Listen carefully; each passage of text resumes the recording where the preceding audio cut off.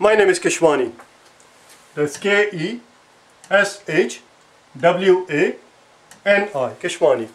We are here because we want to prepare for the GRE. We have been solving GRE math problems out of this book here, the official guide to the revised GRE, the second edition. If you do not own this book already, purchase one immediately. You're going to need it.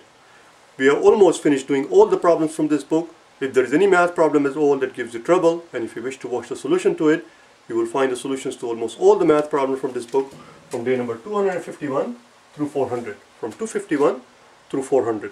This book happens to contain the exact same problem in vast majority of the cases and appearing on exactly the same page numbers as the ones that appeared in this book here, the first edition of the revised GRE. We are done doing all the problems from this book. In the event that you are interested in watching the original solutions to the problems, you will find the original solutions from day number 1 through 250. Day number 1 through 250. Right now, we are in the process of solving some quantitative comparison questions. Quantitative comparison questions are a very important part of the exam. They are a big chunk of the exam. They have not gone away. Unfortunately, the other two books that I just showed you, the newer books, do not provide us with enough practice questions on quantitative comparison questions. For that reason, from day number 401, we began some quantitative comparison questions from this book here, the 10th edition of the General GRE. Right now, we are on page number 302, the second last problem, problem number 14, the penultimate problem on the page, number 14.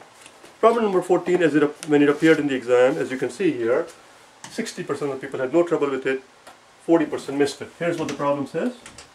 We are given 3 points, point P, Q, and R. Point P, Q, and R. Very simple, very straightforward problem.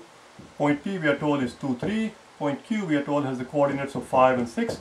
And R, we are told, has coordinates of 5 and 3. So these 3 points are given to us in the coordinate system with the respective coordinates as we just put down. And the question is very straightforward. We're being asked, in column A, we're being asked to compare the distance PQ versus column B, distance QR. That's all it is. I'm going to shut up now. I'm going to get out of your way.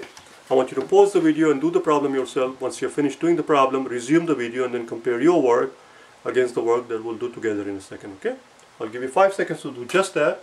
Pause and unpause the video, that is.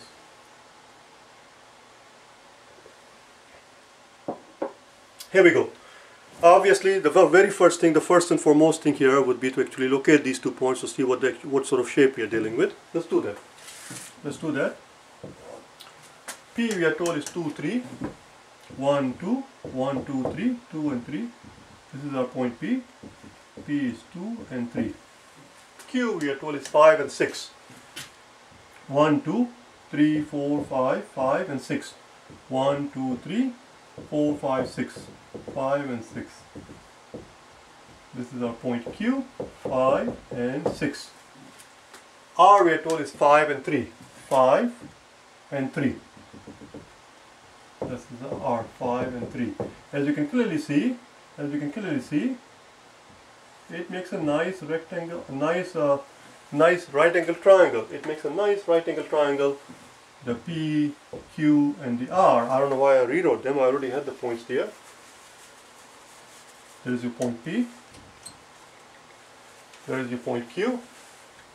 As you can see, point P, Q, R makes a right angle triangle. I'm taking too long here. I'm dragging it out. I'm just going to finish up very quickly. We know the distance from Q to R is from 6 to 3. 6 right here. From 6 to 3, distance from Q to R is 3. What about P to R? What about P to Q? We are asked to compare from P to Q. P to Q, the distance P to Q, what we have to understand and what we have to realize is that the side PQ faces the right angle. Since the side PQ faces the right angle, the side PQ is going to be the longest side in the triangle. It faces the right angle, it is the hypotenuse, and hypotenuse, of course, is always the longest side.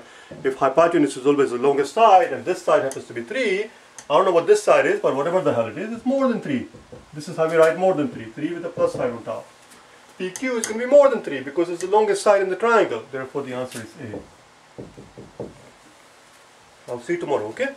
Bye now.